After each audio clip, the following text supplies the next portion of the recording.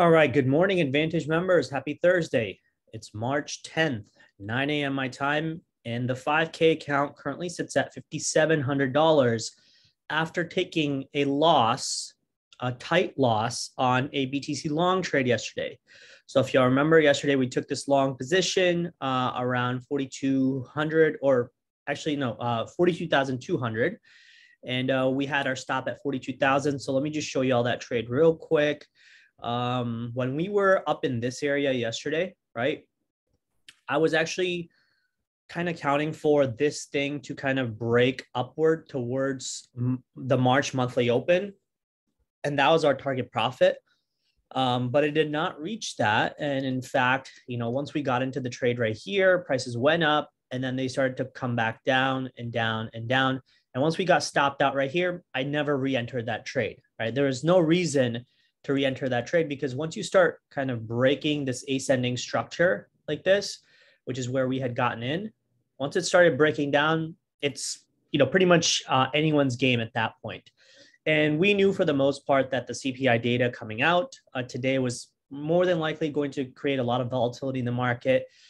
And so, I didn't decide to take another trade. If there was a time to break up yesterday, it would have been from here. Okay. So one thing you got to realize in environments like this is markets are going to have a lot of whipsawing events, especially in the bear conditions that we're in, the bear market conditions that we're in. Here's a perfect example, right? BTC last week had ripped up from these lows, let's just say from this low to this high, right? It was like almost like a 15 to 20% move, okay? And then after that, it came down, basically retraced that entire move, almost 17%, right? So again, 20% high, 17% down, and then again, 14 to 15% high, and now again, from this high, almost 8 or 9% down. That's a lot of volatility. I mean, that's a lot, okay? So in any given week, when you have some massive, massive movements like this, just know that if you're getting destroyed in these moves, you need to size down, or you just don't need to trade. As you can see right now, first of all, last week's big bullish candle, it took 3 days to retrace almost the entire thing, right? This bullish candle right here. Yesterday's bullish candle, it took less than 24 hours to retrace that entire thing. So you can see the conditions that we're in are extremely tough and they're hard to trade. And that's why in the 5K challenge account, or just even in my trading in general, I have been significantly sizing down. And if I ever get any little bit of profit on any trade, I am very quick to secure it. Why do I do that? Because I know that the momentum in any direction I take a trade, whether it's long, whether it's short, it's not going to last that long. Unless I have an extremely small size and I'm willing to take a swing short, I don't know, on a huge time frame. Like if I go short today and I say, hey, I'm not going to let go of my position until, price reaches above this area. That's like an 89% stop.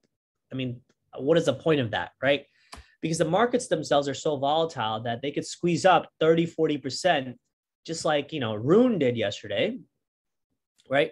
Check this out. Rune ripped up yesterday almost 34%. That's not normal. This kind of stuff only happens in typical bear market conditions or in very aggressive, like at the blow off top of bull markets. And we sure don't look like we're at the blow off top of anything, right? We're in the midst of a large correction in a large bear market. So you're going to see a lot of volatility like this. And you just have to protect yourself as best as you can. Don't get down on yourself if you got stopped out on a bunch of trades. Don't get mad at yourself for losing money in this trade or that trade or going long or going short.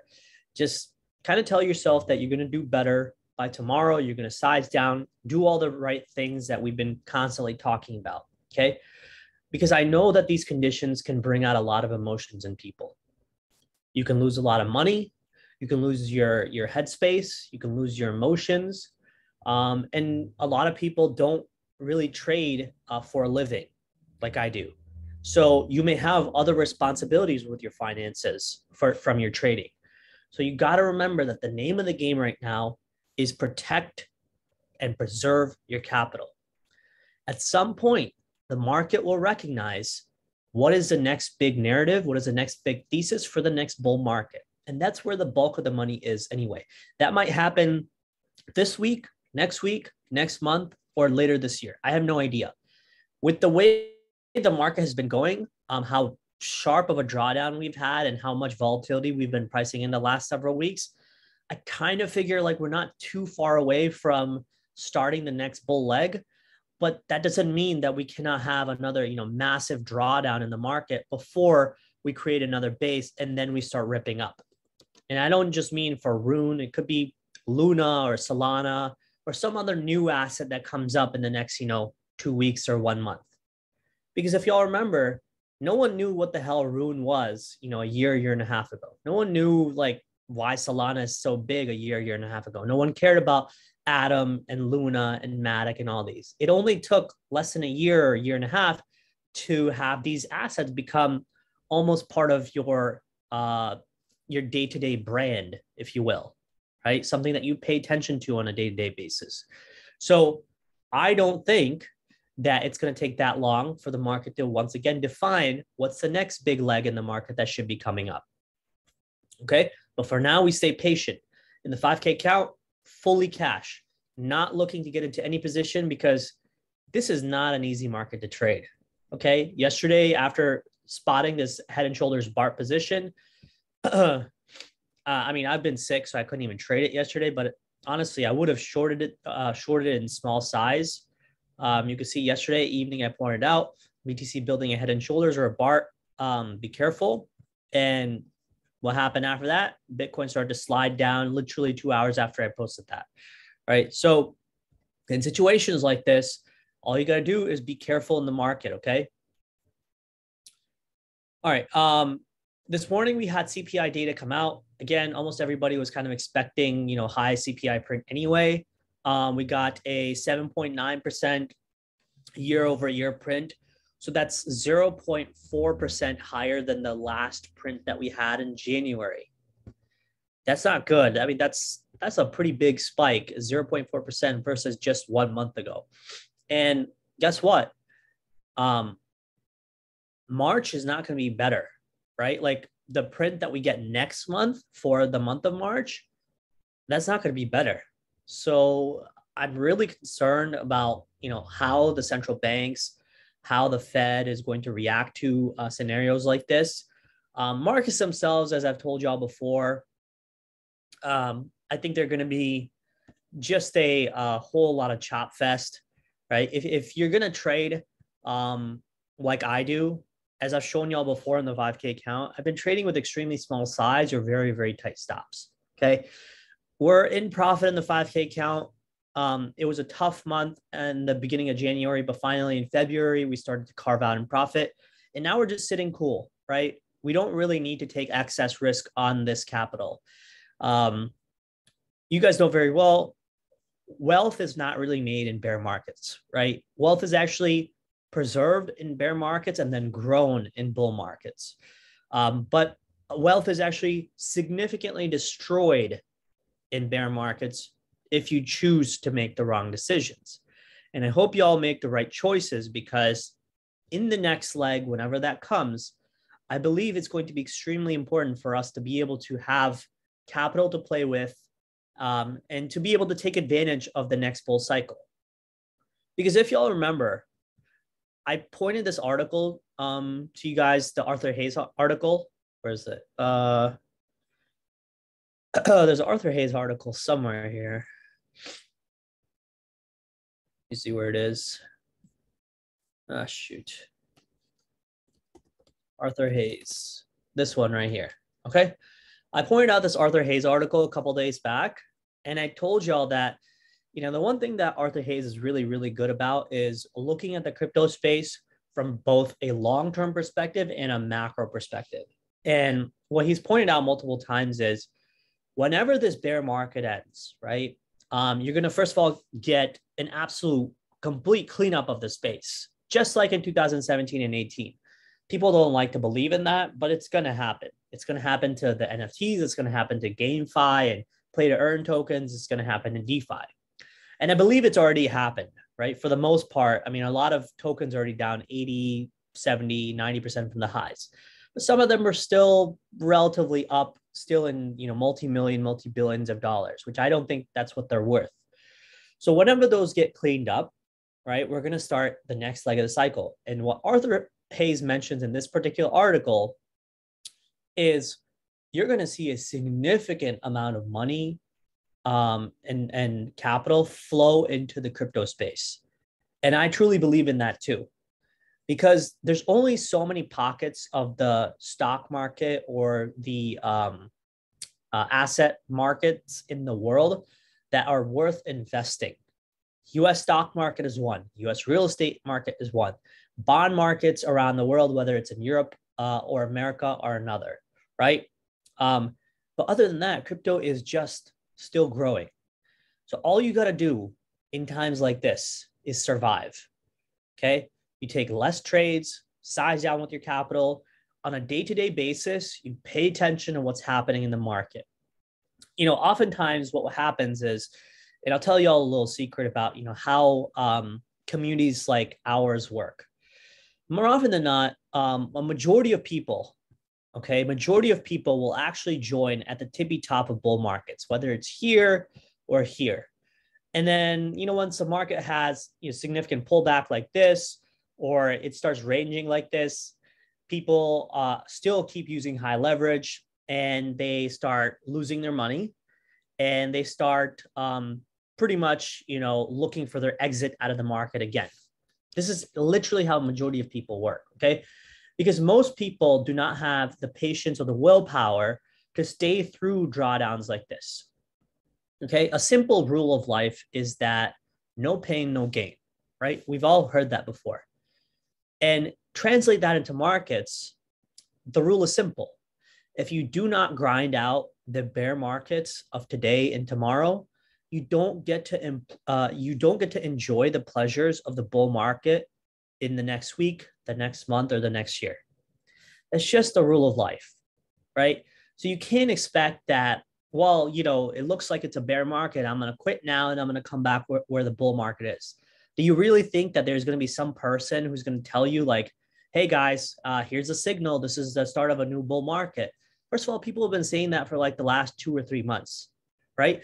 And when the market starts ticking back up, no one is going to believe it's a bear market getting over into a bull market until the market is up already, 50, 100%, 200%.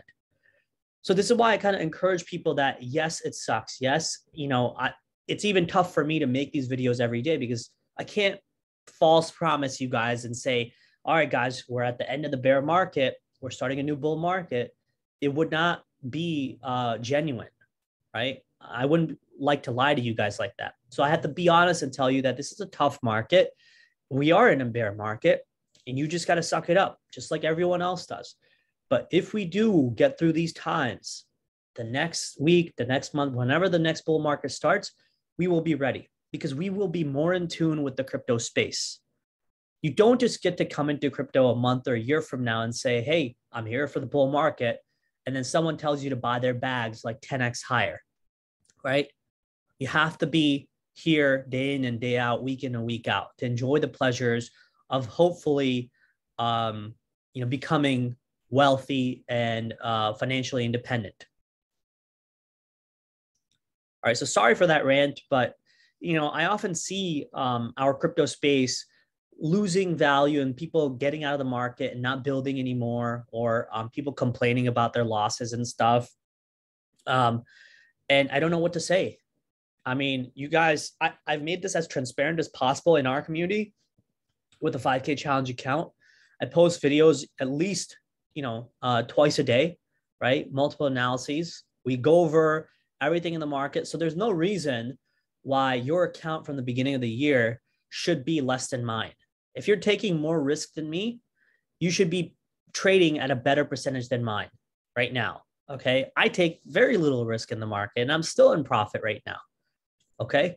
So you got to recognize where you are as a trader. Trust me, you still have time. No matter if you had 5,000 to start off with, or 2,000 or 1,000, you will be fine in the next, few weeks or a few months. Just don't chop yourself to death and go to zero. because once you lose your tools of capital, that's the only thing that you have to work with in the market. We as traders, as investors in the crypto space, we have our minds, our emotions, and the most important, our capital.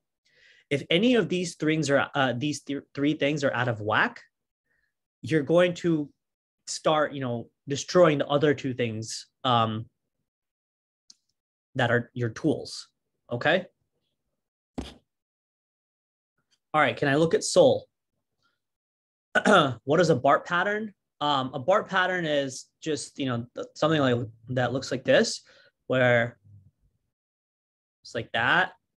And then it just completely reverses back down. It's like Bart's head, BART pattern. Let me show you all real quick. See, like that. As you can see, this literally looks like exactly what just happened. This has happened so many times in the crypto space. This happened, look, in the 7,000, the 8,000 area. It just happened today too. Very common in crypto. I mean, it's very common, honestly, in every market, but we just decide to name it the BART pattern in crypto. Crypto is very good at naming things like that in a hilarious way. So that's what the BART pattern is. Okay. All right. Can I take a look at Solana? Yes. All right. So again, Solana down 7%, retraced its entire movement yesterday.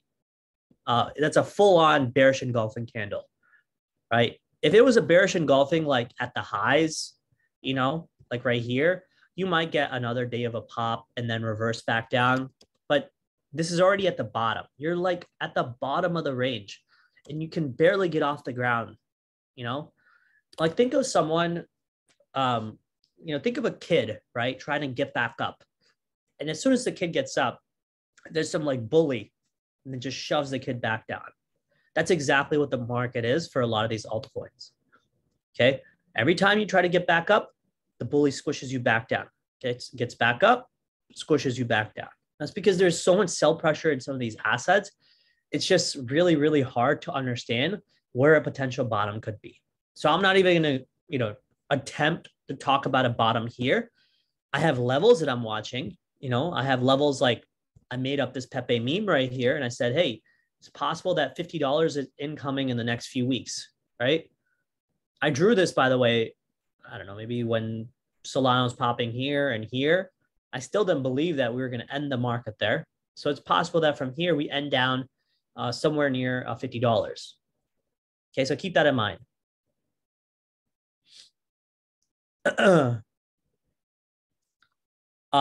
Did you want me to look at SOL on an hourly time frame or what? Because I don't really know what else to say. I mean, it's just a market that's breaking down. I could tell you about a couple of trend lines and parallel channels that I'm watching, but I don't think they're completely valid anymore. This channel, this red channel, was kind of valid. You could see a lot of touches of the SR level at the channel. Once again, rejecting the channel right there. So if you're thinking about going short, right, you can kind of do it this way. You can say, I'll go short, stop above this area, which is around $91, target profit, which is first touch, second touch, and third touch. So if it drops down straight, that's $73 to $74 as a target profit. Okay. If you want a swing position for Solana for short, you go short now, stop above this high around 105 is a deep stop, a local stop around 91, and target profit anywhere between $58 and $50 down here. Okay, that's another way to look at it. This is the last little order block, if you could see right here, before we popped up, right? Oops. Before we popped up, So we've hammered it once, twice, 3 times, and every time it's like a lower high that we're getting, right? This is like basically like a descending triangle that we're creating. And descending triangles at the bottom of a trend, right, when they're forming like this, generally tend to break down. Okay, they break down at minimum. What I've noticed is like at least a 20 to 25% drop. So from here, a 20 to 25% drop is somewhere around, I don't know, $65-ish or something. Okay. What do you think if we would add to this BTC to this community BTC price action daily trading exercise? What does that mean? Like you want to trade Bitcoin every day? And what do you mean by that? Trading big, yeah, but what's the point, right? Like if you already missed a good risk reward, you know, I think like I think I understand what you're trying to say, which is like, well, no matter what the conditions are, like we should take a BTC trade. Well, why? Like when the conditions are bad, you should be taking no trade. Because remember, there are actually three positions that are in the market. There's going long, there's going short, and there's sitting flat. Sitting flat is actually a position because you're choosing not to trade. It's still a choice, right? So why decide to take a trade when the conditions are already terrible, right? So, okay, if you say that, okay, we should trade BTC daily, then you should accept not trading it as a choice. I could agree with that. I would be happy to trade the market like that, but you know, you shouldn't force yourself to take on a trade just because the market is open. This is a fallacy about the 24/7 market. It's like the same thing as a casino, right? Because a casino is open 24/7 more often than not, right? Doesn't mean you have to sit at the tables at all times, right? Because if you do, you're actually going to destroy yourself. You're going to invite financial ruin. That is just a fact. Because at the end of the day, the house, the market makers, the exchanges, they will trap you into buying and selling because you could see the day-to-day, minute-to-minute movement, and you will ultimately make a mistake sooner rather than later. So the question really is, why should you trade every day? Because the conditions are already bad, you know that. So in fact, rather you should ask yourself, like, how can I not position myself in a trade today because the conditions are pretty terrible, you know? Ron is saying, looking at identifying and using liquidity pocket strategies. Thoughts on that? By the way, I don't have time to do it on a daily basis. Yeah, a lot of us don't. I mean, a lot of us don't have time, the energy, and the emotions to take on trades daily, especially in a shitty looking market like this. It's just not worth it. Sometimes we take on trades, hopefully, because the risk reward is good. But if you get stopped, that's it. Something was wrong in your thesis, something was wrong in your analysis. Then you go back to the drawing board and you think, okay, whatever move that happened, is it then going to position myself better to take the other side of the trade, or can I still get into the trade? Is it still valid? Stuff like that, right? But other than that, once you get stopped out, it's done. The thesis is done. You have to re-strategize, right? And sometimes you don't even need to re-strategize because the market is so volatile that it's not leaving any strategy alive. Like whether you go long or short after breakouts or breakdowns, the market is just chopping you to death because it's looking for liquidity on both sides. That's what a bear market does. It looks for wherever it can find liquidity, wherever it can find stops to be hunted, leverage to be hunted, right? That's all it is. Cool. So Satish says, I heard this quote, hard penny environment and easy dollar environment. Heard professionals say, wait for easy dollar environment. Yes. So I think if that's pertaining to the dollar right here, then I can see that, right? Because I think the dollar for the last, several years, right? If you kind of look at this, okay, once it gets to these extremes like this, once the dollar starts to kind of consolidate and break down, so once it does stuff like this and it starts to break down, once it does stuff like this and it starts to break down, that's where the trading conditions become easier. Because a dollar that's ripping up is basically, a magnet for people to start closing out, in risk asset positions, whether it's commodities positions or US stock markets or crypto positions, and start piling into the dollar because that's the safest trade, right? Being flat, being in cash, and being specifically in dollars is the safest trade because it's the safest asset and the safest currency in the world. Okay, so yes, a dollar environment, a hard dollar environment, like a dollar that's ripping up, is tough conditions for the stock markets and risk assets like crypto. Today is the CPI data. Yeah, I already talked about this at the beginning of the video. Yes, CPI data came out. I mentioned this right here. There's the CPI data. We had it come out in the morning, 7.9% versus the 7.5% in January. So not good at all. Not a good sign. Okay. All right. Again, stay patient. As I've said before, we will get our time. We will have an opportunity to trade this market in a better way with better conditions. You just got to sit tight, preserve your capital. I know a lot of you are putting on trades. That's fine. Do what you got to do. But remember that, don't blow up your accounts before the easier trading conditions start, whatever that happens, like a week or a month from now, okay, or a couple of months from now, right? That's where you want to be able to start, tacking on more risk. Non-investment advice, but that's what I'm waiting for, all right? Okay, so that's it. I don't really see anything in the heat map data. I saw Luna open interest drop quite a bit, right? So that this is kind of a sign that there's a lot of unwinding of Luna long positions. So, even for Luna, things might get a little bit tougher. BTC conditions, definitely a lot of unwind happening. I told you all yesterday about BTC USD right here, right? We already talked about this yesterday, right? I told y'all that in this particular area, the CBD on Coinbase was already trending down. This is a clear indication that spot, which is what Coinbase trades with, was already trending down in this high. That means that the sellers were actually getting out of spot positions right here. It's not a good sign. Whenever sellers start, ramping up selling spot BTC, that is not good. At the same time, let me see here. But now this is interesting, okay?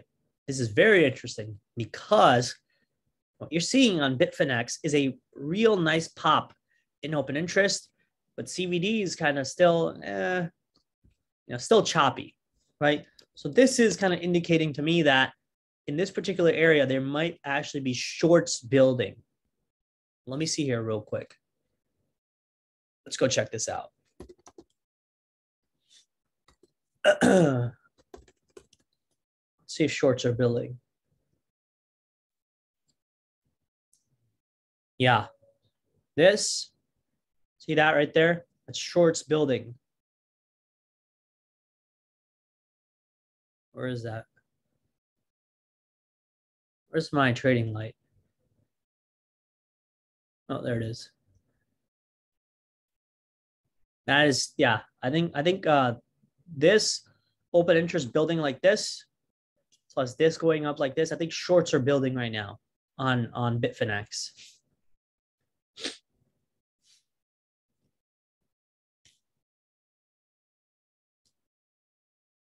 Let me see here. What else we got? Let's check out FTX.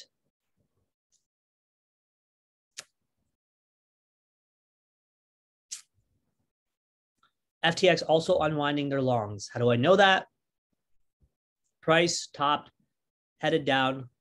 Open interest topped, headed down. That means longs are closing, and CVD delta is also selling off. That means, again, confirmation that longs are closing. Okay, so selling happening, price going down, and open interest going down is a clear sign that longs are closing. So FTX whales are closing out their longs. They're not going short though. Binance futures. What's happening here? Okay, again, a big drop in open interest. Delta trading down, open interest trading down, so longs closing. Again, this Binance is closing longs, FTX is closing longs, Coinbase was selling spot, and Bitfinex is actually adding to shorts. Finally, last but not least, BitMEX. Let's see what BitMEX is doing. I haven't checked BitMEX as of late, just because I feel like more liquidity is on FTX now and Binance futures. So similar, a whole lot of open interest dropped, right? So this was actually longs getting stopped out, like probably liquidated actually. This is a whole lot of chop. This is probably shorts building. No, this was longs building right here. How do I know that? Because price was going sideways, longs built, and then once price moved sideways like this, spiked up and then went down, the open interest went down again. So this was longs building again. They got annihilated again. Okay. All right. So that's about it. That's all I have. No special liquidation data, nothing, too big adding up. I already talked about open interest. I expect open interest, global open interest to come down further. And yeah, that's it. All right. Thanks everybody for joining. I will keep you all updated in the market. Until then, take care. Good luck and cheers.